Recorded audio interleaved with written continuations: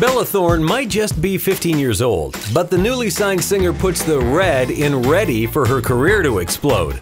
She's best known for her role as Cece Jones on Disney Channel's Shake It Up, and just landed a record deal with Hollywood Records. But for now, she's in the pathways of Central Park in New York City with her puppy Kingston.